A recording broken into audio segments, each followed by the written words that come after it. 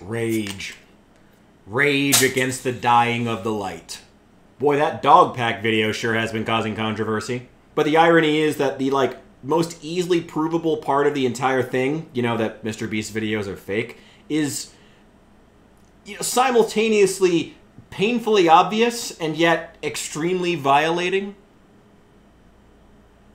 I watched my first MrBeast video a few months ago, and I can tell you that when looking at that stupid spike pit, I certainly did not think that it was supposed to be real. Then again, I am 30. My point is, if you go into this conversation to quibble about whether or not MrBeast videos are real, you're missing the point. We should instead be asking why fans and even casual observers of MrBeast content can at the same time defend those videos as true, need them to be true, and at the same time have it be just clearly obvious that they're not. Let's not pretend that CGI was ever fooling anybody. And this strange liminal space that we find ourselves in culturally, a space where MrBeast dominates the platform with content that is believed to be true and yet is painfully, obviously not. This is the post-truth cultural space. So let's talk about it. But before I do, hello! My name is Richard, the channel is called New Memphis, and I am so glad that you could be here today. The first thing to note is that this cultural space is not in any way unique to YouTube. Post-truth thinking already dominates both sides of American politics. When you talk about fact-checking a debate, how do you fact-check someone who just doesn't make sense? I think that there's a lot of people more concerned about being factually and semantically correct than about being morally right.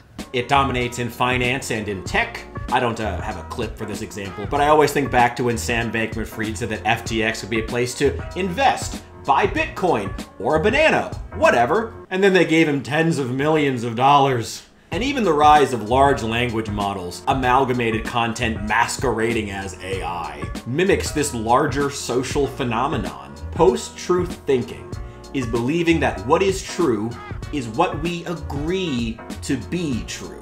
Truth becomes an amalgamation of what is seen as true. And that may sound synonymous with just truth, with just being true, but any number of AI-generated videos and pictures will show that the amalgamation of what something is believed to be is not the same as what it is. And post-truth thinking devolves into being just a string of individual beliefs and thoughts strung together with as much structure as the otherworldly physics of an AI-generated video. But let's bring this back to MrBeast. Today, the narrative is that his videos are true. Tomorrow, it might be that his videos are mostly true, but enhanced for flavor. The day after that, we know his videos are false, but there's a collective sunk cost fallacy, so we all know, but we don't really want to admit it, and that's just okay. The next day, we all agree that charity can never be evil, and anyone who says otherwise is just being a hater. And then the next day, we just all think his videos are real again.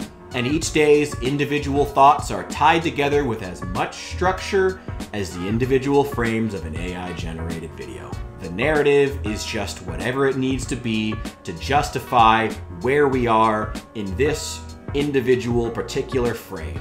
And what the narrative will be in the next frame, what our thoughts will be tomorrow, will be the amalgamation of what we believe they should be. What will be true will be what we agree to be true at the time. In this cultural space, truth no longer matters, if you weren't already putting that together. And that's why I said earlier that arguing over whether or not MrBeast videos are real is missing the point. Millions upon millions of young people are convinced that whatever particular groupthink they're engaged in on a particular day simply becomes true because they believe it's true, like they're the fucking orcs from 40K. This is how societal collapse happens. This is how. This is how. And if I'm saying it's a larger societal issue, is any of this actually Jimmy's fault? In terms of where we are broadly, probably not. He's just some rich loser who likes spending money. When the views stop coming or he gets replaced by someone with less personality, he'll blow through all of his cash in a week and spend the rest of his life rolling from town to town doing odd jobs and meet and greets for pennies like the next generation's Nicolas Cage. What we should be asking is, why does our society habitually reward people who treat the truth as malleable? Why does our content demand bombastic imagery that you know is fake? How did we get here?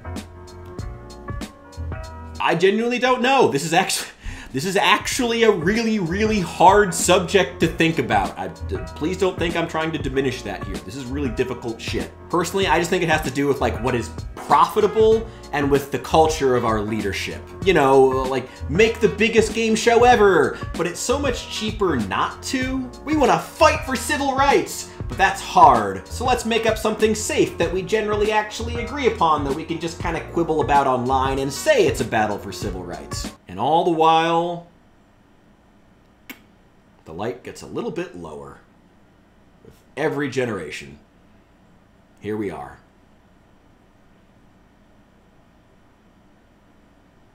God, I need to finish this beer. Anyway, be sure to let me know what you guys think in the comments section. I am genuinely interested to hear. I need another beer. See you in the next one.